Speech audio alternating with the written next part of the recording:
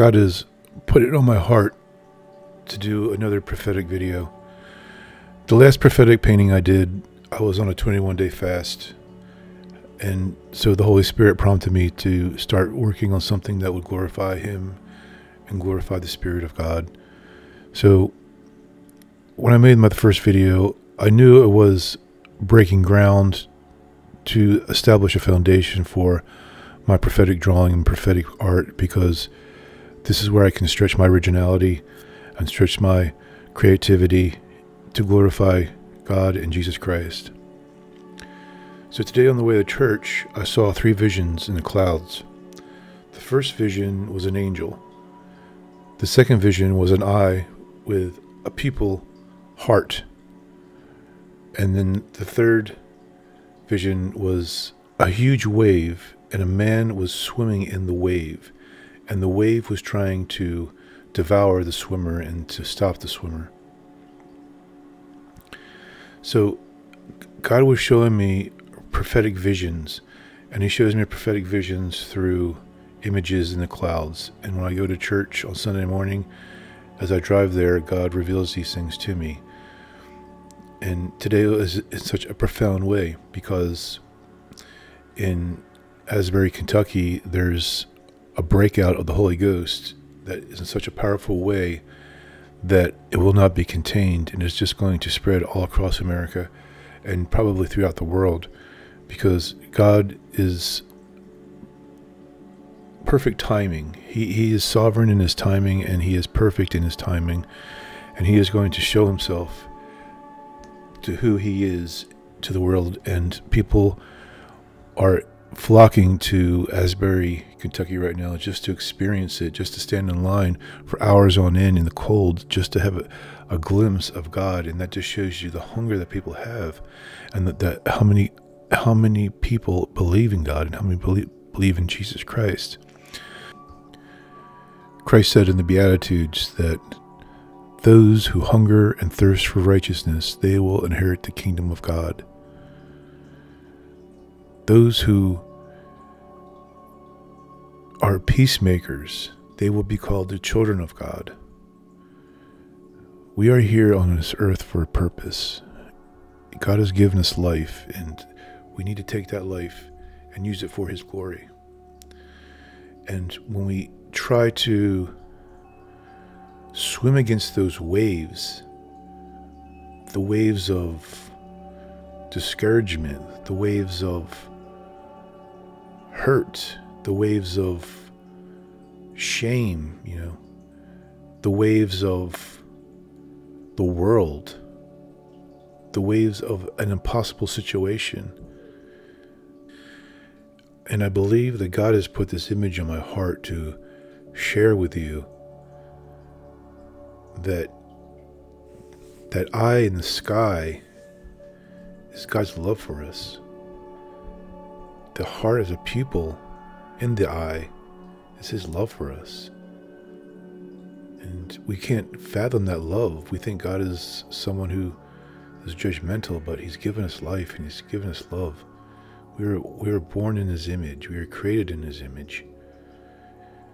And we have to put our trust in God to give us the strength to take on those waves. Take on those waves of impossible situation. Take on those waves of distrust and addiction and the things of this world that want to take us down. And that wave is going to hurt us. The wave is going to push us around.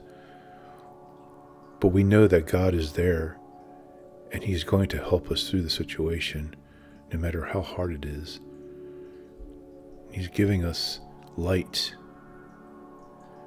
blues and greens, and turquoises and teals, and coolness of His sovereignty, the coolness of His love for our hearts. He is a cool God, way cooler than we can even imagine. He's helping us through the situations of the waves as we swim in strength with Him. He empowers us. He gives us power and glory, for He is the kingdom of God. And He's giving us light. And in that wave of the impossible situation, we will conquer it. And He brings in those oranges and those lights and that contrast of His love for us. He brings warmth when we're too cold. He brings light when we're in darkness. And the world wants to stop us. That world is the wave. The world is the wave of disbelief, of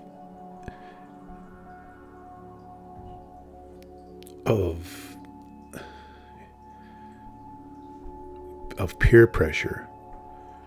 The world is something that wants us to turn away from the Lord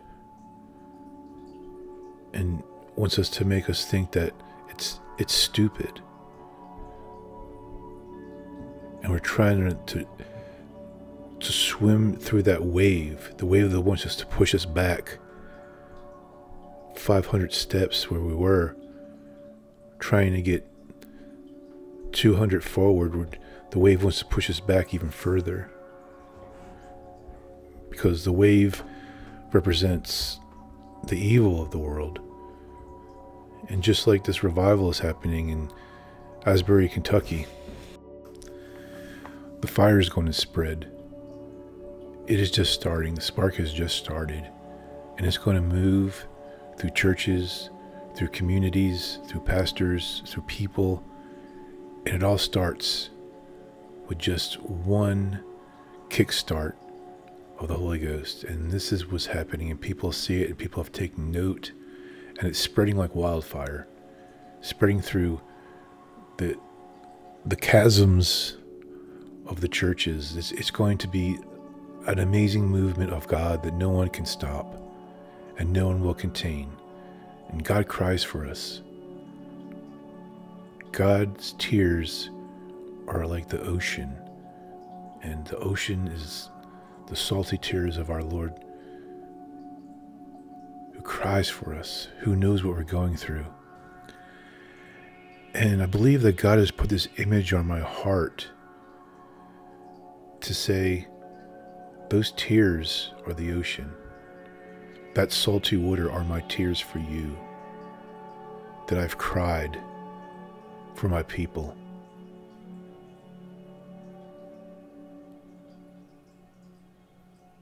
Save us, O Lord. Save us from this world. Save us, God, from the impurities that try to take us down. Bring light into our hearts as we see that sunset, as we see the oranges and reds of our heart,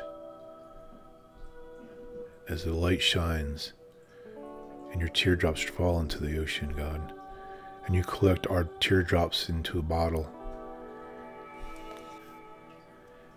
In Psalm 56:8, it says, you keep track of all my sorrows. You have collected all my tears in your bottle. You have recorded each one in your book.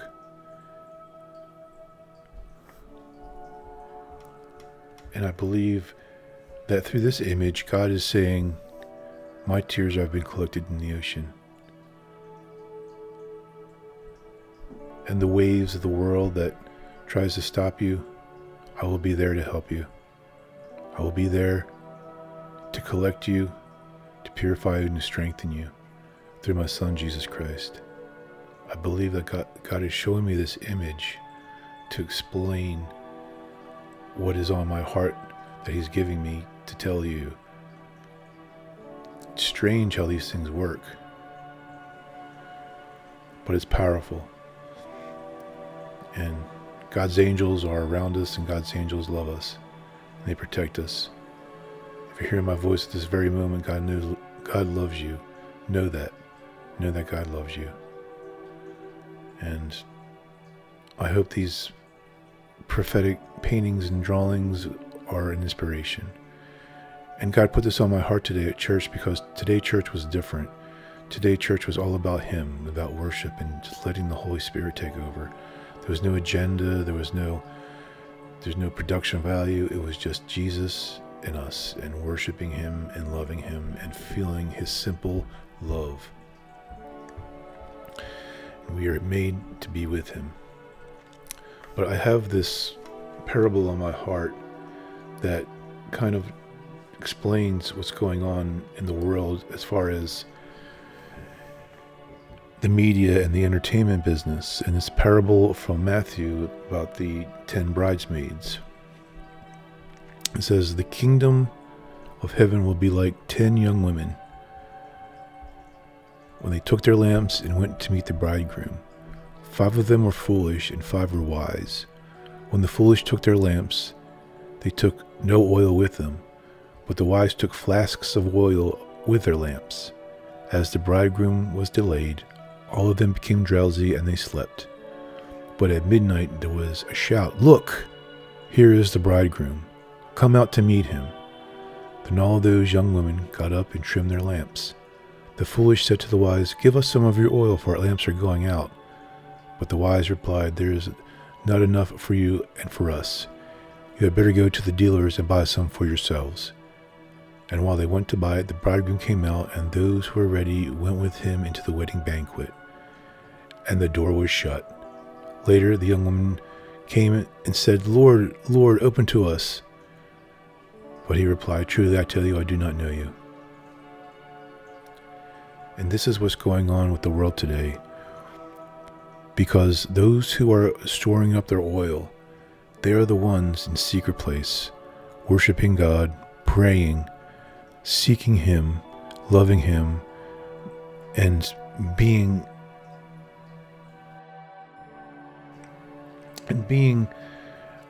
ridiculed for loving him. And those who do not have oil are the ones who are the ridiculers, and the ones who make fun of Christ, and the ones who are using the devil as a sort of talking point. But those are the ones who are going to think that they're doing the right thing and have both feet in hell and in heaven. When they find out the true gospel, they will ask the Lord to let them in. He's going to say, "Away from me, I never knew you."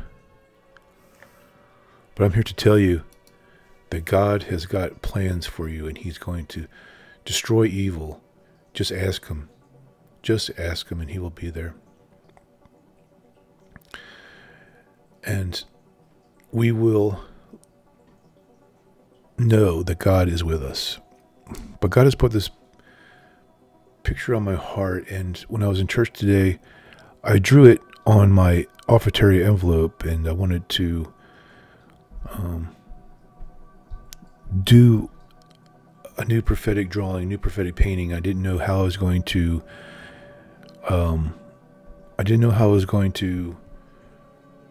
execute it. So I thought the best way to execute it was to use chalk. The fastest, quickest way. And I had no idea how I was going to do it, what colors I was going to use, but God has